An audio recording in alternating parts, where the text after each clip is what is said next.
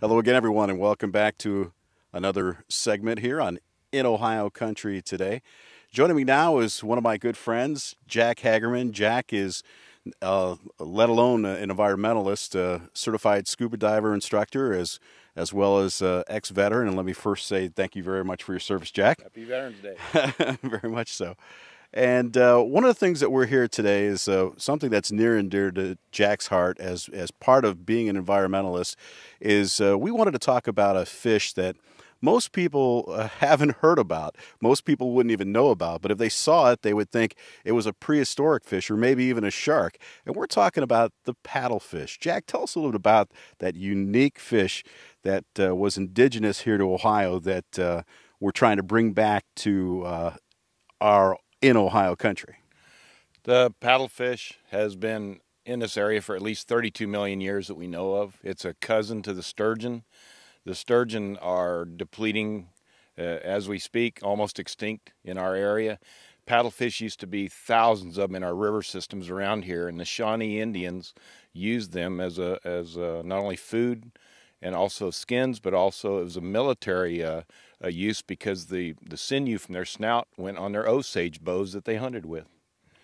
You know, we're standing here along the banks of the Auglaize River here in Auglaize County, and you could think hundreds and hundreds of years ago when the Native Americans that were here living along these banks, fishing for those fish, what kind of excitement it was. It was maybe their kind of marlin to fish for because they're pretty big. Let's talk about the size of these fish. They do grow in a good size. Like sturgeon can get in the 6 to 12 foot lengths. The paddlefish did the same. The sturgeon had teeth and were bottom dwellers and were meat eaters, and the paddlefish was an algae eater, would seine through the water to get its sustenance through the phytoplankton that was floating in the water.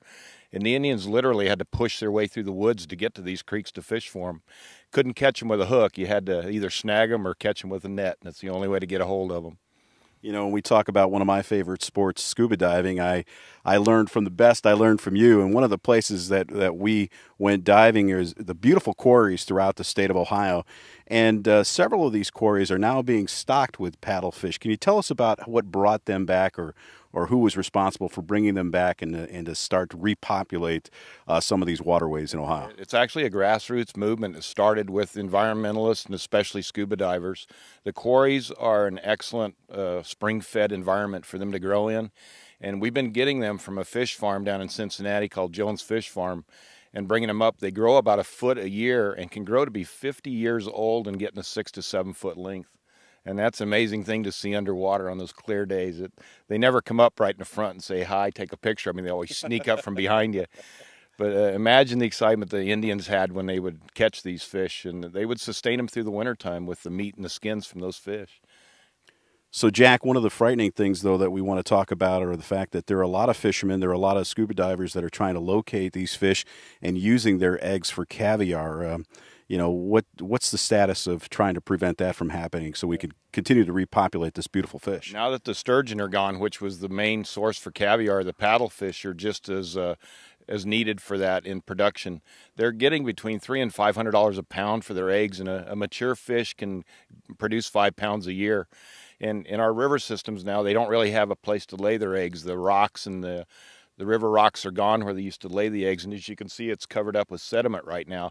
So living to 50 years old, the poachers and the environment itself has reduced their population down Ohio and Indiana. Probably 64 are left in our 2 states when there used to be thousands of them. So we've taken it upon ourselves in a grassroots movement to purchase some and start raising them in the quarries in the area, hoping that we can get back to the old days when the rivers were running clean and you could see things in the river and Lake St. Mary's. I've actually had the opportunity to spot one in a quarry here in Ohio, and it made me think, are there any natural predators to this fish, or are they the big dog when it comes to the waterways? There are predators to this fish. They don't have teeth, and they really are the kind of fish that other fish will predation on. And anything like a pike or a fish in that nature was the one that was going after the paddlefish. And they are also regionally in this area and also disappearing at an alarming rate. We're looking at building their numbers as far as in isolated areas like these quarries, but do you ever see them making their way back into bigger populations along waterways such as the Auglaize River? It won't be our areas, that's for sure. They're still in the wild down in Mississippi and up in Wyoming.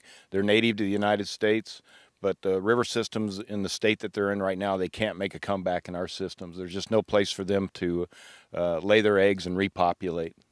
You've seen many of them, and I know that you're actively involved in repopulating them, but I want to know what your first reaction was in the freshwater when you first experienced your first paddlefish. What was that like? What kind of experience was that? I can still remember it to this day. It's a lot like running into your first manatee. They come up out of that murky water, and they come up from below and behind you, and you literally hold your breath and scream underwater, and luckily nobody can hear you. But when you figure out what they are, and then they're going to check you out for 2 or 3 seconds and realize you're in their territory, they're no threat to them, they'll take off and you won't see them again. So you got 3 seconds to get a picture of them. And I've been lucky over the years to get a couple of shots of them underwater, both videos and stills. And when you see them, you're usually just seeing one at a time. You're never going to see more than one or two at a time, maybe, right? They do school, but occasionally you can get into a school of them. But usually they're a solitary being with their mouth open, feeding through the water, and they don't really care about us. They're just trying to find that algae in the water. Their little snouts telling them where to find it and open up their mouth and feed. They do like the deep water. I know that in the quarries that we've dove in, they're never on the shallow side. They're always in the deep side. Is it because of the activity on the shallow side or because they like deeper water? No, it's the thermocline they're looking for that compresses that algae in that algae layer, and they feel that, and that's what they're feeding in like a baleen whale does. These fish do the same thing.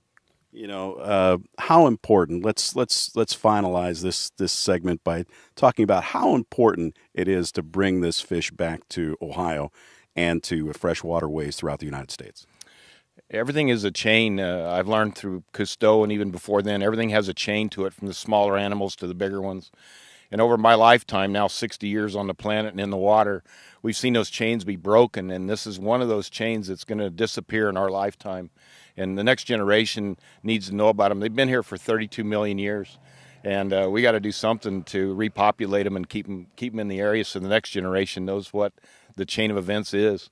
It's just a lesson to our demise if we keep going in this direction. We got to clean up the water systems, and we have to keep the fish healthy that are native to this area.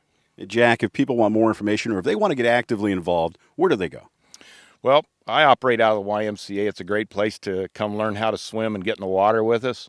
But of course, your natural resources here in Ohio is a great resource for us. So we're working diligently with the people at the lake. And your local farmers, they have a direct effect on what's happening in this area. And getting in with the 4-H groups is a great way to get a hold of this, too. They do a great job of being active in this area. One of my good friends, environmentalist, activist, and somebody who's actively involved in bringing back one of the great fish here in Ohio, the paddlefish, my good friend, Jack Hagerman. Jack, thanks for joining us. Yes, sir. Nice to see you.